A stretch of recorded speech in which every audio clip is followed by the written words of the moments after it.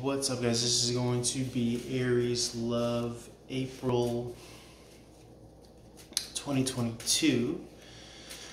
Let's see what wants to occur here. Okay. Let's see.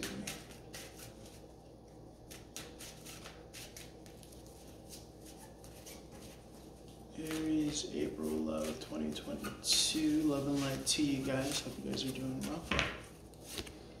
Okay, we got the Lovers card here in the upright. This is Gemini springtime energy, early summer energy. Sixes are about balance. This is going to be a 3-card spread. The full extent of this reading is going to be in the extended Patreon link below. Holler at your boys, only $3 to subscribe. Sixes are about balance, right? So we're trying to maintain balance. It's also about perseverance. The Lovers card, like I said, Gemini energy, twin flame soulmate card here.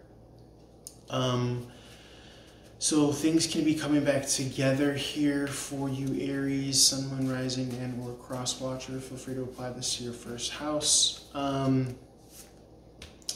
You know, it's very interesting what's popping out here for me. The Serpent here is popping out for this Eve feminine figure.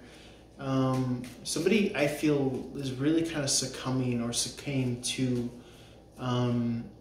the kind of negativity in their mind, the voice. Now, obviously we all have the divine masculine feminine within us, but that's going to be a constant kind of soil to till and, you know, garden to weed out the BS, the snakes in the grass.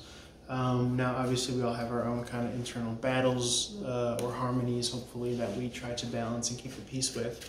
But then externally, you know, likely if our love is relying on somebody else, Aries, then you're going to hope that they're doing their best, you know, on their end to fight off their fears, worries, temptations, demons.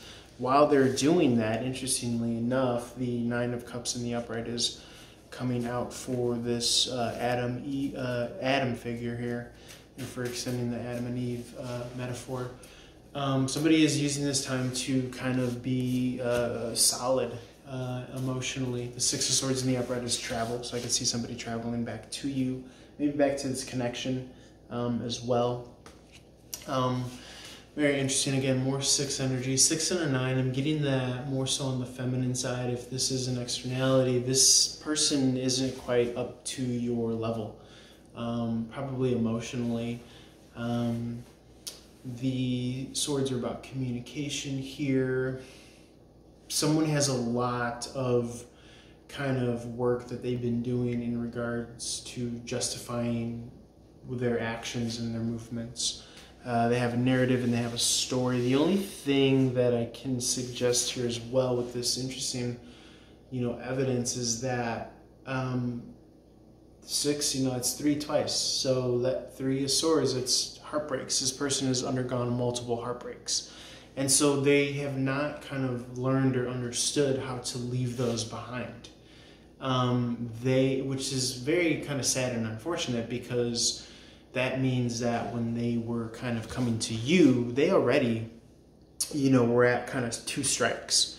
And they did not give you the benefit of the doubt. They did not give you that fair, square chance to kind of straight away, you know, do what you need to do and give it the old kind of like, you know, the best efforts that you can muster up here is what I'm getting. They may, excuse me, an interesting interpretation with this 6 of Swords in the upright. They may have also used, you know, their actions, leading with their actions, even oftentimes leading with, you know, physical interactions, we'll just say, as a way to really kind of protect the depths of what they were either going through or, you know, what they've encountered in their past and what they were kind of bringing to the table.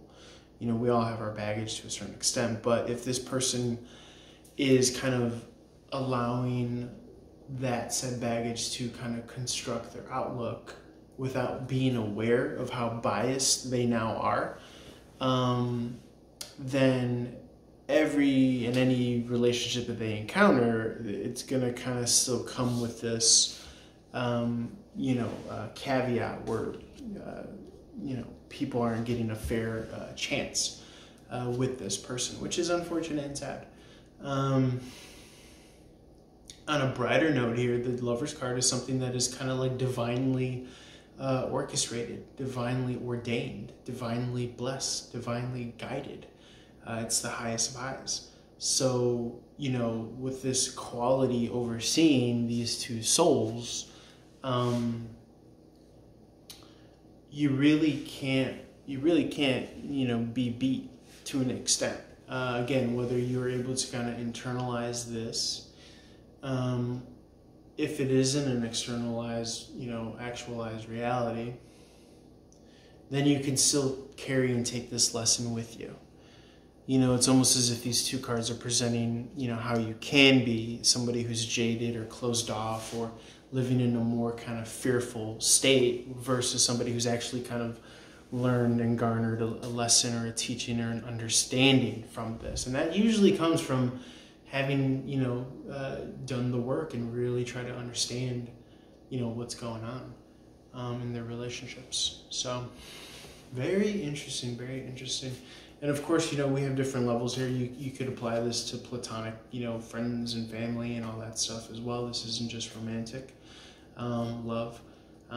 But, you can have your roles switched where you take things personally and you are not kind of removing those swords maybe in a way you've learned to kind of integrate them with you in your travels. And so it could be that you don't allow people to get close to you in some way. But, at the end of the day, that's everybody's kind of prerogative. And, you're going to have to kind of, again, take stock of, what do you value and how do you want to build your world here is what I'm getting. But, okay, I'm going to keep on rambling on the extended because I already did 7 minutes on this. Was just supposed to be a 3-card Monty, but I got into it. Okay, so let's go to the extended on Patreon and we will dig deeper. Holler at your boy, link below. Peace.